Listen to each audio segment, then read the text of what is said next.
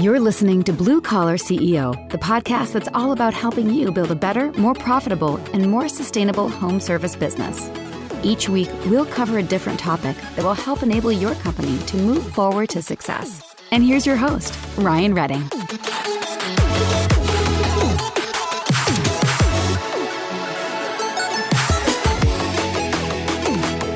What is up, Blue Collar CEOs? It's Ryan, and it is so good to be with you today. Hope things are going well for you in your world. Hey, I'm getting ready to introduce you to Daniel Simon. Daniel is the CEO and founder of Coast. They're a modern fleet card and expense management platform that helps companies govern their fuel and fleet spending. The co-founder, chief tech officer, and chief operations officer of a company called Bread. They were a tech-driven digital payments company that was acquired back in 2020. Daniel, actually, he's an experienced and venture-backed entrepreneur who loves hands-on work of building great products and building outstanding teams. He's a graduate of both Yale School of Management and Yale Law School, which makes him crazy smart. We're going to be talking all about Coast and this whole fleet spending management product that he's developed. If you have any company over, let's say, over 10 trucks in size, this is an episode you'll want to totally pay attention to. If you're under 10, no shade to you. All this might not be really relevant at this point, but take notes because as you keep growing, you're going to be putting this stuff on the plate. But without further ado, let me introduce you to Daniel. Daniel, I know you're a crazy busy human, so thank you so much for taking time to stop and talk with us for a few. But for those who maybe don't yet know who you are or what your company does, look, can we just start there for a sec? Who are you? What do you do? Sure. So I am Daniel. I'm and thanks for having me on, by the way. It's a pleasure. I'm the founder and CEO of a company called Coast. So Coast is a expense management software and a charge card that's particularly designed for the needs of companies that operate fleets of vehicles. So I think pretty relevant for some of the folks that listen to the show. Just by background, it's in terms of how I came to be doing this. I grew up as a software engineer in financial services for a number of years, building systems for banks and asset managers. And that was a great career, but, I was interested in other stuff. I ended up going to law school, business school. And then I started my first company coming out of grad school, which was sort of a buy now, pay later kind of a company called Bread, which I co-founded in 2014, 10 years ago now. And that was a business that allowed you to make purchases online and split it into monthly installments. And we worked with some really great e-commerce merchants and grew the business. And we ended up selling it in 2020 to a major issuer of store cards. So that was a really great experience, sort of co-running that company for 6 years and taking a lot of that sort of experience that I learned in credit and in payments that was in a consumer shopping context and applying it now really to this commercial application to help the owners of companies that operate these fleets.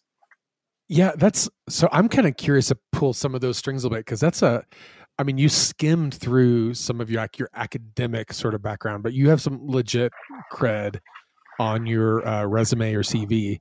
And then for a lot of people going off and doing any sort of startup software company is, it depends on their temperament, but it could be a nightmare. It's a lot of stress, a lot of, the grind. So here are you successfully get out of it in essentially a B2C sort of platform. Now you're getting in a B2B sort of platform, doing it all again. Why? What about this particular application did you see a need for? How did you even see the need to begin with? Coming from something that has a lot of scale, like a direct consumer product would, like Bread, and be able to say, hey, here's something we can do that has a very niche specialized application for people with fleet vehicles. Here's a problem that they may or may not know that they have.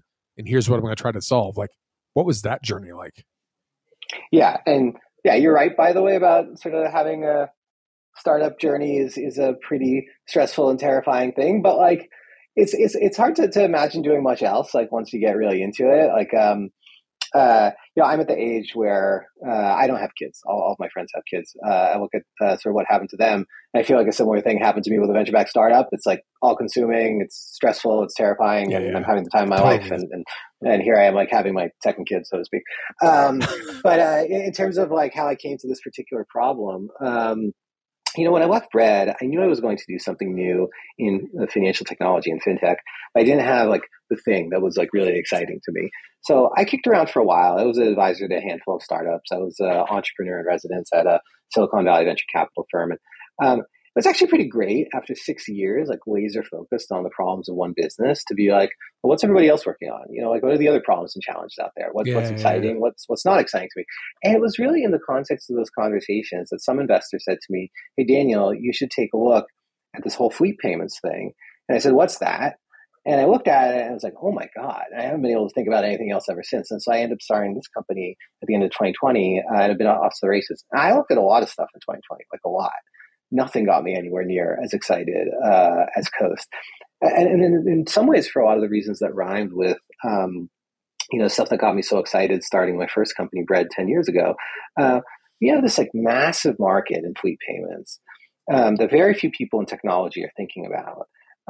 That's really dominated by a handful of players that aren't always treating their customers the best that they could, and aren't always built on sort of the most innovative technology, but they're solving like a really big need and pain point for like a really big sector of the economy. Like I look at that, I feel I should be able to build something absolutely huge, and to really bring like a lot of the innovations that in the last 15 years of fintech you've seen for applications like we were talking about that are consumer focused or that help people who are in certain other kinds of businesses like tech startups or big enterprise companies, et cetera. Like to bring that innovation to this massive sector of the market of people who are running real world businesses, HVAC installation companies, plumbing companies, trades businesses, construction businesses, transportation businesses that haven't really enjoyed that innovation up until now. I just saw that as a huge opportunity and it just got me really excited. It's so funny that we're having this conversation now because who was I having a conversation with the other day, but fairly recently about the kind of, how do I say this? The lack of awareness that a lot of people in the trades have with like the efficiencies of their fleet and their dispatch and all things like just not only about minimizing expense by route optimization, but also like maximizing profit, right? To say, hey, if we route tech A to jobs 1, 2, and 3, he's going to make more money than if we route tech B to jobs 1, 2, and 3. And there's like this influx of I'm going to use the word big data, even though it's a little bit dated and it's a little bit cliche, but there's never been more information available to home service companies as there is right now in this day and age. And yet so many people don't know how to leverage those insights. They don't know what sort of impact they can expect to see by paying attention to some of these like levers that they can pull. So when you're talking to like an end user, and let's I know it's probably going to be all over the gamut from somebody who's like a large enterprise that has a fleet of thousands and thousands of vehicles deployed across time zones versus somebody who's like got 10 trucks that they're running in Charlotte, North Carolina. What sort of differences or interest or even confusion do you feel like people have who aren't familiar with what sort of benefit a product like Coast could provide for them? Do you find much confusion or apprehension or slow to moveness? Well, so the interesting, and by the way, like you're absolutely right about sort of the opportunities to increase profit and increase revenue to increase profit, and not just by controlling expenses. People don't go into the trades businesses to do expense management, right? They don't go into the home services businesses to do expense management. Like they go into it because they want to grow their business, they want to grow their profit, right? And the thing that's exciting to us is helping use software and data, to your point, to help them to do exactly that, right? To spend less time in overseeing your drivers and doing spot checks of odometer readings in your parking lot and, running through receipts. And if you have like automation and control and visibility, you can focus on what got you into the business. And that's what gets us excited, helping our customers too.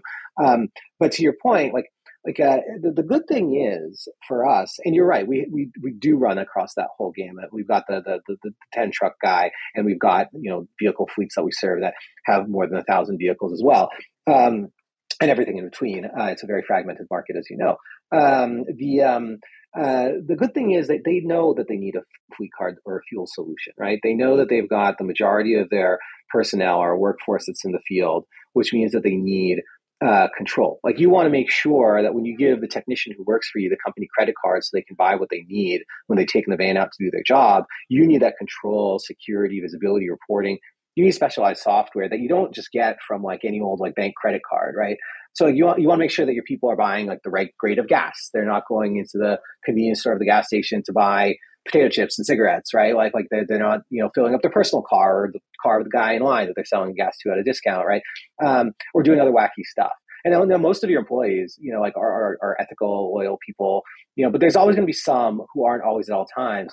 And there's always abuse and waste and fraud that happens in that kind of a field use case, which is why these big incumbents have existed for a long time, providing solutions specifically designed for this kind of need. And controlling expenses, to your point, is like really important for a business's bottom line. Like, it's about sort of working capital planning and float. Like, all of that needs to be proactively managed. So fleet cards give companies the tools they need to empower their workforce when they're in the field, while giving managers like the trust and visibility that they need to avoid abuse and waste. So we don't really find that people are unfamiliar with the product category. One of the things that tends to sort of really open their eyes, though, is how different we are as a modern reinvention of the solution from what they've gotten used to these companies that have been around for decades, offering sort of stuff within this category. And to your point, a lot of that can be because of the insights and visibility that we can get. We, for instance, connect to vehicles telematics data, right? So the data that you're talking about, in terms of like knowing where your vehicles are at all times, understanding gauge readings, odometer readings, fuel levels, et cetera, intersecting that with the purchase information they have about what they're buying can give them even that greater degree of insight to be able to make better decisions for their business and for their fleet, particularly if you can connect it to the other systems that they might be using, whether it's their field services management software, their fleet management software, et cetera. So yeah, customers like of all sizes, generally speaking, unless you're really small, like if you have like 6 trucks and you've had your first instance of fuel theft by your employees, and then somebody tells you about fuel cards and you end up looking us up and then we tell you about it for the first time, there's some education that goes there. But generally speaking, like once you're over 10, like just about everybody has figured out that they need something here. What we open their eyes to is sort of like how much better this can be than what they're used to. So what, for most people, let's say that they're coming up with the 10 truck. So they've crossed the six truck, they've had somebody like steal gas in their car, like whatever, like nonsense stuff. And for a business that's running 6 trucks, like that might be a big percentage of impact. Like there's just not a lot of fluff. There's not a lot of margin in a 6 truck shop. So cool. That $50 tank or that $100 tank is really impactful. What is it that when you start talking to people who are like 9 trucks, 10 trucks, starting to look for more sophisticated solutions like Coast, what preconceived notions do you think that they have from other products on the market, and what makes yours different? Is it really access to like the vehicle specific data and instrumentation, or is it other things that I don't even know to ask right now? Yeah. So we think that like we've created like a new generation of spend management software that helps reduce friction and make your use of financial services like really speak the language of your business. And like I said, your bank software isn't the one that's going to be providing you with those insights. Like what we see our customers doing, even some of the mid-sized customers, is relying on a lot of paper processes. Like even when they're like 8-figure revenue companies, like over $10 million bucks, there's often like a dedicated back office employee at a service business, who does a lot of the expense reconciliation, collects receipts, deals with the accounting system. Right? There's like a printout that's like on the wall of like, like who's got what truck, and something changes, they cross it out with a pencil and things like that. Yes. And we love that employee, and like the system has been kind of working for a long time, but we know there's like some abuse of the credit card, like we said, by the techs who are going out there that's just not getting caught. Right. And we know that the process is inefficient, and that person's spending a lot of time every month on all this instead of spending time on revenue growth, instead of spending time on marketing, et cetera. And that's really where we come in and show them the software. And it's really, that's the aha moment that I was talking about earlier. Some of the things that people don't necessarily expect from a solution like this is the ability to really feel that they know where the spend is actually going. Traditional solutions that are offered by the folks who have been in the space and that are built on very old technology have typically relied on systems of for instance, vehicle cards. Like you send people cards, they make them permanently attached to like a particular kind of vehicle where they leave them in the glove box or the visor of the vehicle. And then when your tech gets into the vehicle, when they put the card in to a gas pump at the forecourt of a convenience store, let's say, there's a little dial pad that's on the gas pump, on the automated fuel dispenser, where they're prompted for, what's your vehicle identification number? What's your driver ID? What's your PIN? What's your odometer reading? And like the drivers, first of all, they absolutely hate this experience. They'll get out of the cab of the vehicle in the freezing cold. They've forgotten what the odometer says. And then the data is really bad because they hit 99999, right? And like now you can't know what that actually was. Pins are shared between drivers like all the time. Like it's a very insecure system. And as a result, what you see is that the fleet managers who are trying to make decisions about the total cost of ownership of their vehicles, when they need maintenance, how much they're spending, et cetera, one of the biggest assets of their business, which is their vehicle fleet, like they don't trust the data. Coast system is actually like completely different. We've reinvented it from the ground up. We send people just completely replaceable plastic cards, like a stack of them.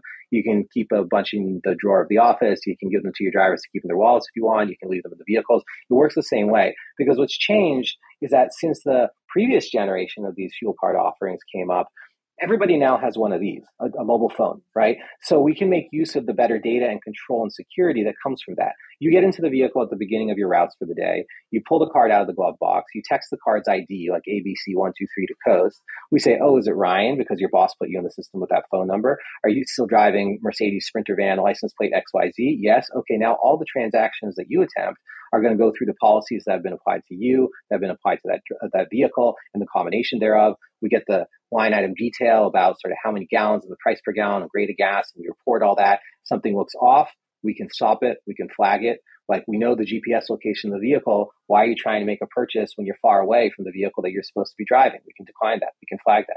We know how much your fuel gauge says is available in the tank. Why are you trying to buy more gallons? Like we can decline that. We can flag that. We can limit that. Like all of that provides the control and insight. And what we find is that our customers, when they switch to Coast from one of these old school payment methods or another way of paying for fuel, they have a fuel savings of 9 to 10% on their bill every month. And like, while this is not the single biggest expense in a fleet's business, like or in a fleet operating business's business, it's still quite significant. And moreover, they save 16 hours a month of time. And that to me is like even more powerful, frankly, because that's 16 hours of reconciliation, oversight, and also creating like sort of this attitude of mistrust with your employees. Because like I said, most of them are perfectly honest, but you now have to like interrogate all of them. If you have the security that somebody authenticated with the device that we know that they had, and you can actually trace the expenses to the right vehicle and driver and see what's really going on, you don't need to have that kind of relationship with your employees. There's more trust that can be created there and better working environment for everyone. So yeah, it's quite a different way of operating the product that provides more security, more visibility, more control, and more trust in the workplace. And that, like, when people see it, like, they start by asking, hey, how many cents off the gallon is it going to be? Or what's the price, et cetera. And then I show them the software. They say, oh, this is different. This is what we need. Mm-hmm. Yeah. And it's interesting as I hear you talk about it, because it totally sounds like a really, for lack of a better terms, and not to diminish the product at all. It sounds such an obvious solution. It's almost like, why the hell hasn't this been developed yet? Like, this is crazy, well, makes look, sense for a lot of reasons, right? I mean, it sounds like a really legit pain point. It sounds like a really valuable problem. It sounds like a really solid tech. It's almost like, how else would one build this? Like, just hearing you walk through the alternatives is crazy. But it also strikes me like that a lot of people, well, and again, because you serve such a large multi-industry customer base, that a lot of them probably are, I can imagine, I'll speak for the trades, plumbing, HVAC, electrical. There's a whole lot of, what's the word I'm looking for? Like apprehension about new tech. It's like, it's almost like there's technology overload. It's like, oh, you got to use the iPad, and oh, you got to do this GPS tracker, and oh, you got to do this camera, and all you got to do, it's like, do the tech thing over and over and over and over, which sometimes I feel like people are like, great, roll their eyes. Here's another thing that I've got to teach my guys to do, and I can't even get them to, wear a belt. What, like, take all that out. Take out all this sort of like teaching new tech and companies adopting it and fully embracing this from a control standpoint, which makes tons of sense. Did I hear you correctly when you said most companies are going to save, like reduce unnecessary spends by somewhere between 9 to 10% of fuel bill, plus about 16 hours of just accounting and like payroll and bureaucratic time. Is that right? That is the survey that we conducted. We were ourselves like a little bit surprised at just how big the impact was for our customers. And I'll speak about the sort of apprehension of tech in a second as well. But it's funny because, as part of our sort of application to use the product to get onboarded, you have to provide us with certain information about your business, including we ask you to tell us how much do you spend per month on fuel. And then we onboard a business and I'll look at the numbers in the dashboards and I'll see, hey, how come Ryan's business isn't spending what they said on their monthly fuel bill? And then I, go talk to my head of sales and I say, what's going on? And he'll talk to whoever was the salesperson that sold the deal and I'll say, can you find out what's going on? Because my boss is hounding me about this. And they'll call up the customer and be like, no, we told you what we were spending on fuel and we were fully rolled out. It's just that we were getting completely fleeced by our employees before we. That's crazy. It was just it's really nuts. And also, by the way, we have a good savings network too. We offer 2 cents per gallon anywhere you buy. That's our base discount, but we also got great partnerships with ExxonMobil kicks in another couple of cents, at Speedway and 7-Eleven anywhere throw in another 5 cents, so a total of 7 cents for Coast customer. Racetrack Raceway in the Southeast is 6 cents. Casey's in the Midwest is 6 cents, and that's growing all the time. So that's a contributor as well. But in terms of the apprehension to the new tech, first off, it's kind of hard to ignore that impact to your business, but it's also really easy to roll out. Notice that I said it's based on SMS texting. No, I didn't say a mobile app, right? We are launching a mobile app for those customers who want to use it now, but we didn't, when we started, want people to have to embrace yet another thing to download, right? Another app. By the way, who knows what kinds of employees or contractors or temporary workers, people in a lot of these businesses might be using. We just didn't have confidence they could mandate, okay, now for your fuel payments, you need to have this thing on your phone. But everybody texts, right? We've got customers who are using dumb flip phones, T9 predictive text using Coast, and it works beautifully. Gosh, that's a throwback. We needed something that would, it's still out there somewhere. That's crazy. But anyway, we needed something that would work for everyone, and we did that. And so we wanted to not let people's apprehension about yet another thing really stand in their way. When we find that customers rolling out the Coast product to their technicians, it's really pretty quick. It's probably a couple of days for people to all get used to the whole check-in process and how they support other stuff. Another thing that I'll mention, by the way, which has really opened customers' eyes about what can be different in this category, is that in the past, the majority of these kinds of solutions aren't Visa or MasterCard cards. They're special proprietary networks that the incumbents have operated that only work at the gas stations and other relevant stores that are important for a fleet's business. We partner with Visa, which means that 1, we're universally accepted wherever Visa is accepted, which is basically everywhere. But 2, it allows us to do things that sometimes the incumbents don't. So we give people in the software the ability to set really precise controls on policies for who in their fleet can spend how much and where and when and in what categories on other kinds of field expenses. So, you have parking tickets, tolls, car washes, parts and maintenance, and also just picking up extra supplies at Home Depot when you didn't get them at the warehouse, right? So you have that really precise control. You don't need to have a second program for all that other stuff, like a general purpose corporate card, which is an invitation for abuse in this category, or a cumbersome system of receipts and reimbursements. You have one solution, but with really clear visibility on what's going on. And because it's working over SMS, you can set policies that require for certain categories, like that Home Depot purchase, to snap a picture of the receipt through the texting channel, and that'll get attached to the transaction in the Coast system, and then maybe push it into your accounting system beyond that, because we have integrations with those as well. So it's a lot of stuff to make things easier, a lot of ability to sort of do more, but with greater control that people just haven't been used to before. And that makes it easy, I think, to overcome some of that apprehension that people might have, which you're absolutely right, saying, oh boy, do I really want another system in the stack? If we snap in easily enough and it's using channels that people already understand, we can get over it. That actually sounds crazy cool. If somebody's listening now, running, let's say 6-truck, 10-truck, 100-truck shop. They want to learn more about Coast, maybe demo it, see if it makes sense for them. What's the best next step somebody could take to learn more in checking out Coast for themselves? For sure. So I would send people to our site, which is coastpay.com. So Coast, like, East Coast or West Coast, COAST, pay, PAY.com. There you can, first off, there's an interactive demo right on the site, but you can also ask to speak to someone in sales, or you can actually go straight into the application. It takes like a couple of minutes to do. It doesn't affect your credit score or anything. Like the card, it's not personally guaranteed. It's just a commercial product that your business takes out. And in many cases, we can tell you just immediately in a fully automated way whether you're qualified and what your credit line would be, and you can sign up right away. Sometimes it might need to be reviewed, but most of the time it's actually pretty automated. So yeah, I would go to coastpay.com, go straight to the application if you like, ask to speak to sales, or poke around and learn more about the product. Coastpay.com. I'll make sure that that's linked in the show notes.